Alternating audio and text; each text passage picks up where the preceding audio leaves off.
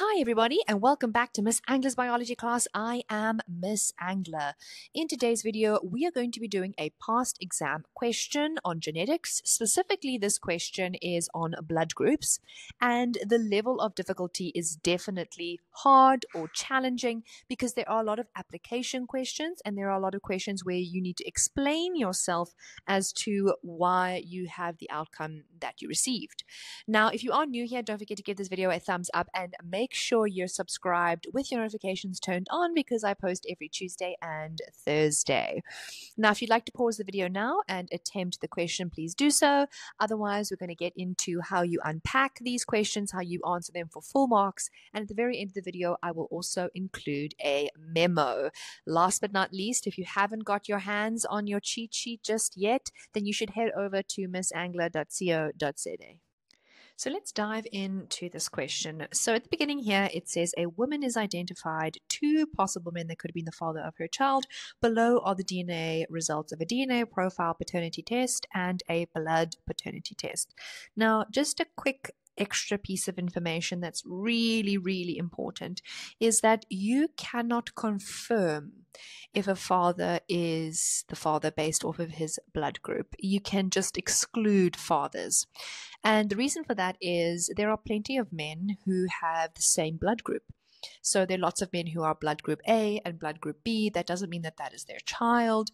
However, there are certain possible blood group outcomes that are not possible if you are not that blood group. So hypothetically, if we're talking about dad, let's say dad is blood group AB and mom is blood group O, and they have a child who is O, that cannot possibly be his child. We don't even have to do any more than a basic blood test because this child hasn't inherited any alleles from this dad because he's only got an A blood group or a B blood group to give. And this child is O. So where did the other O allele come from? Do you see what I mean here? So some combinations are possible, whereas others, it's just not, you're not able to actually confirm anything. But other than that, let's continue breaking down the question. So I want to have a look at our table. So our blood results here say the baby is O. Our mother is blood group B. And then we've got two possible dads. Now, without even looking at the DNA profile, I'm not going to look there just yet. I want to walk you through how I would be able to determine the dad just from the blood group potentially. So remember, blood group O is, when we write it, is two lowercase i's for the alleles. So it'd be something like that. Now, then what is the mom's possible alleles? Well, the mother, she would have been I with a capital B, and because her baby has O blood group, she would have also had a little I, and she would have given that I to her child.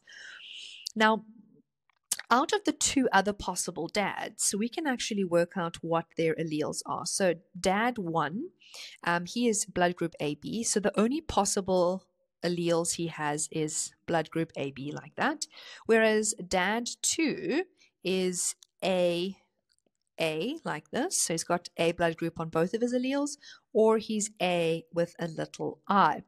Now, that means that dad 1 has nothing to offer to this child. So already I can actually come to the conclusion that dad 1 is not the father. Dad 2, on the other hand, could be, and he could be this option over here because he's going to give this lowercase I.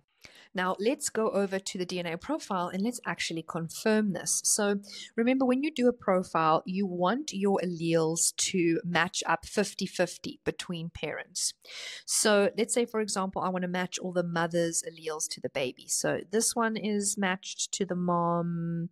Let me see, I'm going down here. This one matches. This one matches. I'm just seeing if there is another one. I think that's it. I know that you might think, oh, this one, but no, it's not because it's slightly offset. And now let's do the dad. So let's see who matches up with the baby. So who matches with this allele? This dad. This allele matches with this dad.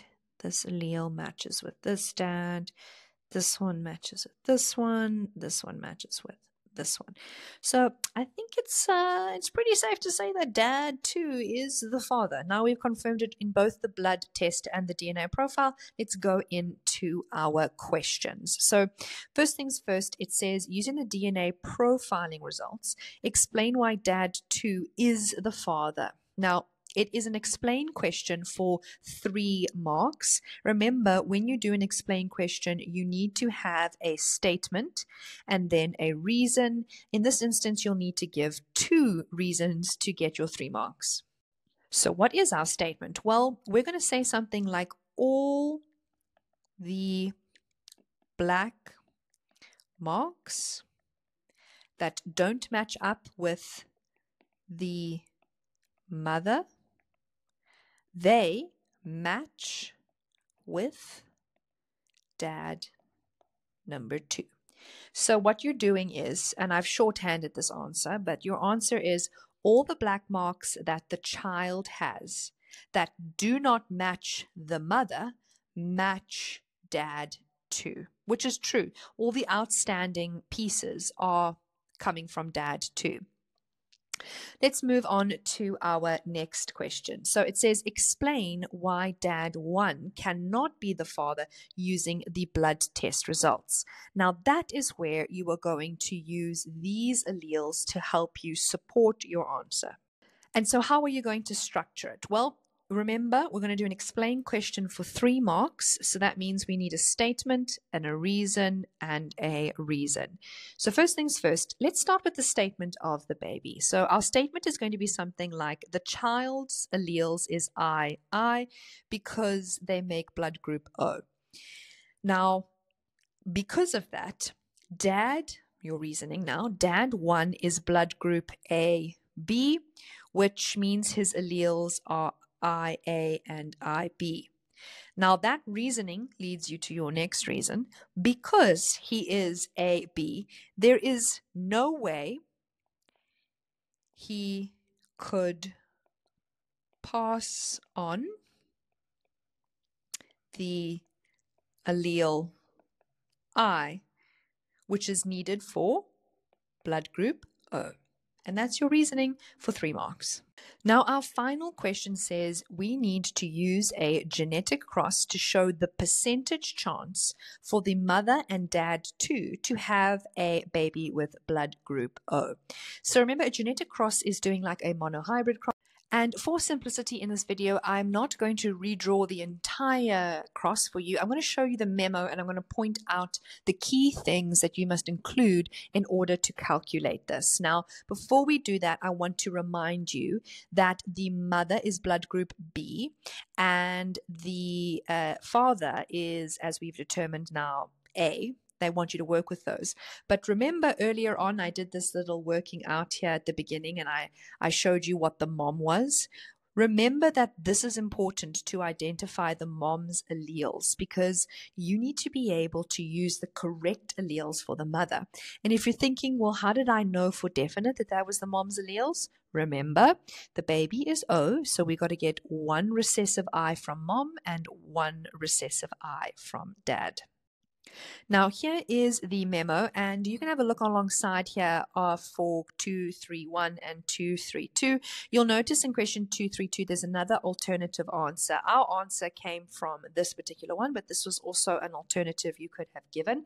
But I want to zoom in on and focus our attention over here on our genetic cross, and I want to show you what we are getting our marks for. So first things first, whenever we are writing out a genetic cross, we must include the P1 and F1 in the margin. That's what's going to get you 1 mark down here. Then at the beginning, we need to write what mom is and dad is in their phenotype. So blood type A times blood type B. You write out their alleles, and that's going to get you individual marks. You then write out your gametes, as we see here. You can do a Punnett square or a line diagram. I prefer Punnett squares, everybody. They're much easier to use, and you get a mark there as well. And you end off your answer by showing your phenotype. In this instance, they showed it as a ratio. You could have also written it as a percentage. The question didn't ask for a ratio. And at the very end, you get your final compulsory mark over here for saying they have a 25% chance of having a blood group O child, and we can confirm that by looking at the Punnett square and locating that child. You will notice that this question says any 5 plus 1 compulsory mark. The compulsory mark is over here, so you must give this one to get 6 out of 6. The rest of the other 5 could be any of these 5. Now, if you're wondering, I did not include any of the questions for 2.3.4 and 2.3.5. So you're not imagining things. We didn't do those questions in this particular lesson. I didn't think it was necessary for the focus. Now, if you like this video, don't forget to give it a thumbs up and make sure you're subscribed with your notifications turned on, because I post every Tuesday and Thursday. And I will see you all again soon. Bye.